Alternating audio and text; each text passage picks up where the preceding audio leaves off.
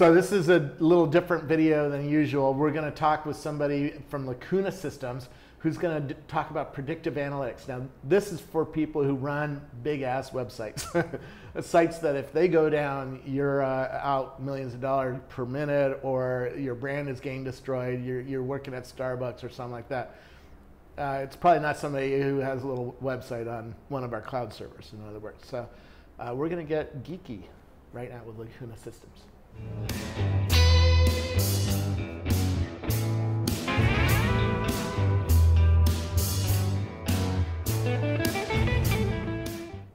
Who are you?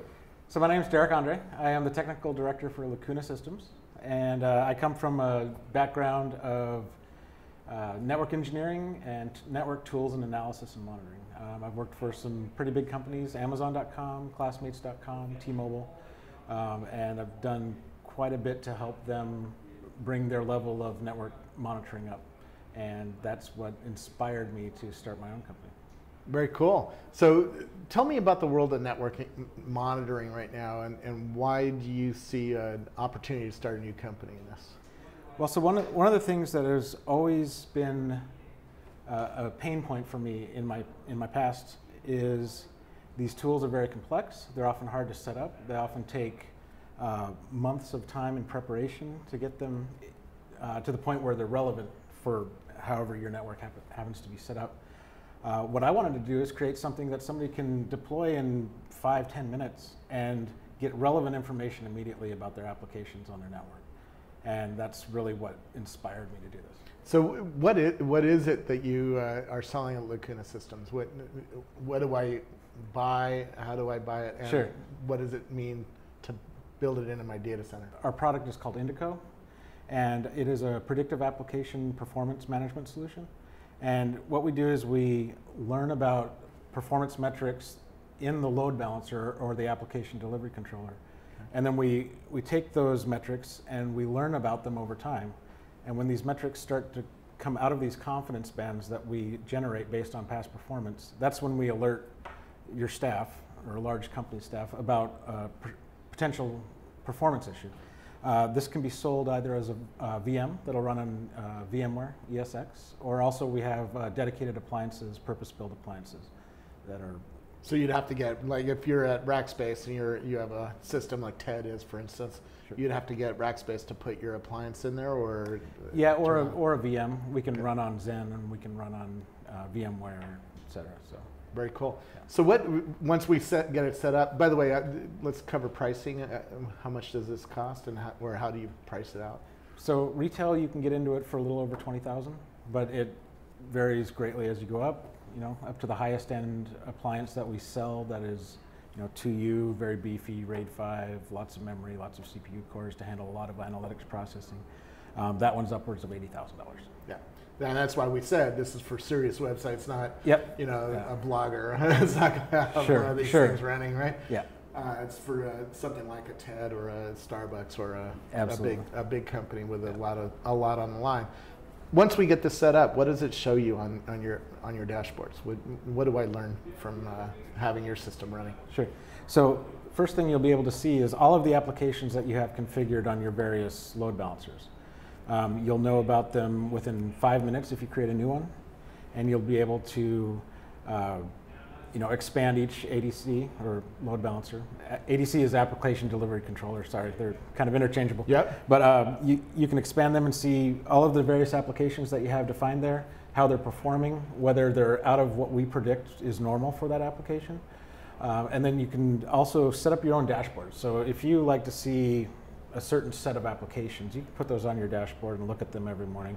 You can configure as many of these dashboards as you want also. So if you want to have 3 or 4 of these, maybe for 3 or 4 different applications that you're interested in, you can do that also. When you were showing it to me, your system shows a chart and shows where things are not working or in real time, right? Yep. And it also shows a green, red light kind of thing, right? So sure. You know that a system's not working or it is working properly. Right.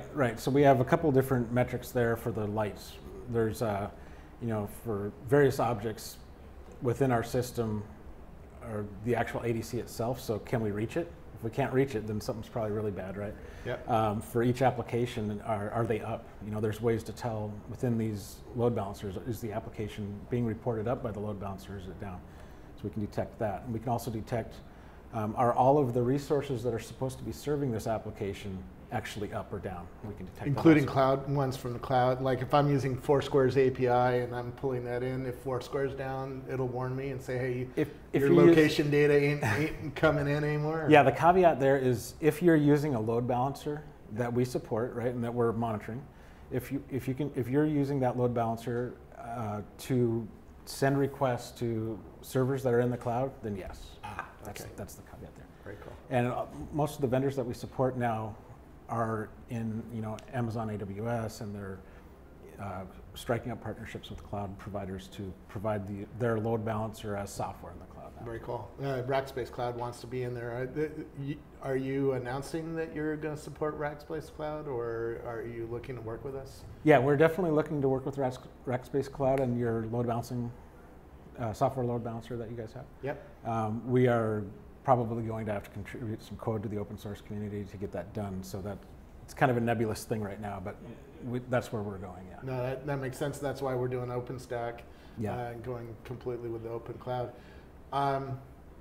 So this is great for those, I call them data porn walls, but really are dashboards. You Right. walk into every startup or knock now, you see people have these 6 LED screens that show the health of their systems.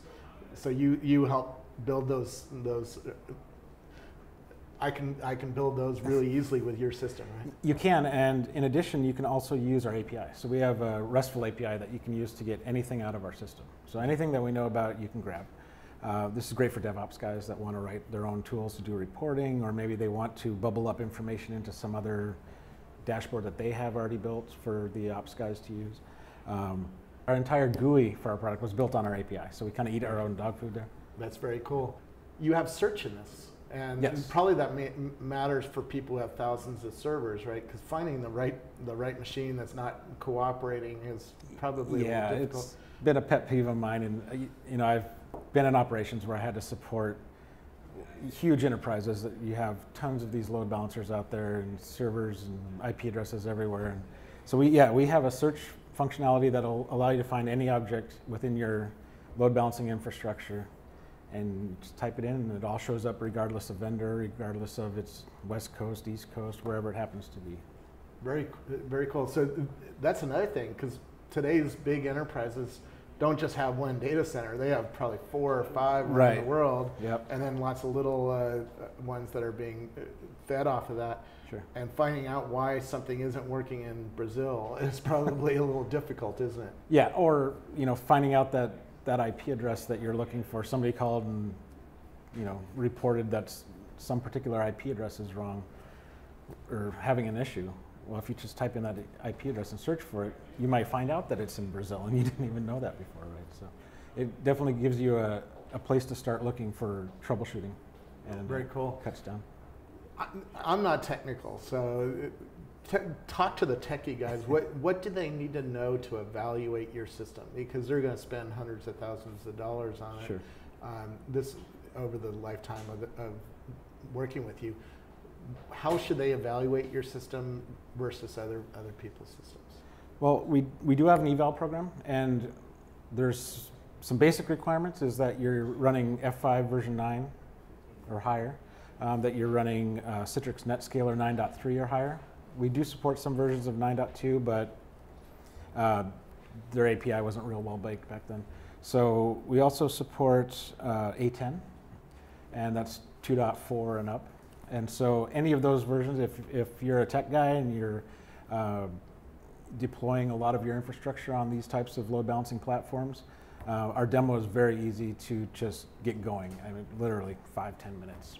We do evaluations as a VMware image. So literally just spin up a VM and point it at your load balancer, and off you go, and then evaluate it for a month or 2 and see if you like it. See if it works. Yeah. If you were sitting with somebody who runs one of these major, or a team, what else would you be showing them? What maybe to impress them or to show them the power of it?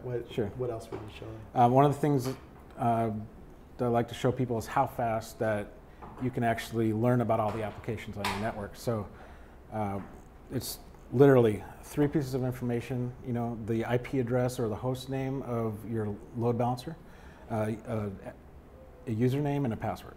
And the rest is just, literally by the time you click that, I've detected all the applications there. You can see them on the screen, and typically that's just unheard of these days for anything that does any sort of application performance management. What kinds of things do you help people learn about? Can you see that we're being attacked? Some of the metrics that we watch are very sensitive to distributed denial of service type of attacks. So, we'll see connections per second going way up for a particular web property, and then we'll see bits out going way down, right? Because these connections are just stacking up and no real traffic's getting out to the clients. So there are indicators there that we can show you. And you don't really tell me what to do about this. You just show me a graph and say there's something going wrong here, and you got to figure out what to do about it. Right. Or is that wrong? Well, we send you an alert that something is starting to happen, right? Okay. And our whole deal is to do this 20 to 30 minutes before other tools are going to alert you, because we're seeing this just start. The denial of service attack, for instance. Just starts to come out of that envelope where your connections are building up and this thing's just ramping up. We can alert you right then and say, this is outside of normal for this application. And that typically gives the responders an extra 20 minutes, which is a huge amount of time in a DDoS attack, or even just a normal application issue that's a large amount of time. Yeah. No, that really matters. And with the scale of these kinds of web properties, every minute is money. Thousands, Yeah. money, Yeah. millions, maybe even millions of dollars in some cases, right? How are you funded? Can you tell me a little bit about your Sure. company behind this? Yeah, right now we are funded with friends and family money, and also one angel investor. And then primarily right now we're funded by sales, which is a good way to be funded. Yeah, and tell me about your team and who's working at the company. Sure. So we have the co-founders are Rick Senga, and he's a former Amazon, network guru, and he's our chief operations guy. We have Brett Tinling. He's spent many years writing Java. He's our coding guy. He's our director of software and product. And there's myself, and I already told you a little bit about myself earlier. We also have Angela Eichner, who is our sales director, and she's here in the Bay Area. And then we have a couple other people that are loosely affiliated that do sales in Europe and do sales in Seattle, and as well as advisors that are around up and down the East Coast or West Coast here. So very cool. It sounds like most of these properties are on traditional data center infrastructure. Are you dealing a lot with cloud? And obviously, a lot of them are moving some pieces to the cloud. Do you help with that? Yeah, so we can. In terms of helping with it, we can show you when you move services into the cloud, we can show you the difference in performance from when you were hosting those things on-prem to when you moved them into the cloud. We can help with some of that. We're also, as we were talking about earlier, we're really moving towards being able to support the complete cloud infrastructure where you have your load balancers in the cloud and you have all of your resources essentially in the cloud that serves up your web property. Yeah, and that's months away. Some of it is and some of it isn't. Like I said, Citrix, NetScaler, and F5, they're deployable right now in AWS and some other clouds. And so for some of those cases, we can do it right now, but like for Rackspace, we want to support the open source community and support Atlas LB. Very cool. Ones, yeah. Where do people learn more about you and have a chat with you? Because this is probably not something you just slide a credit card in and buy, right? It's something that... Well, we can, but no. $80,000 on a credit card? Yeah, there's a few credit cards around that'll do that, but not mine. Not mine either.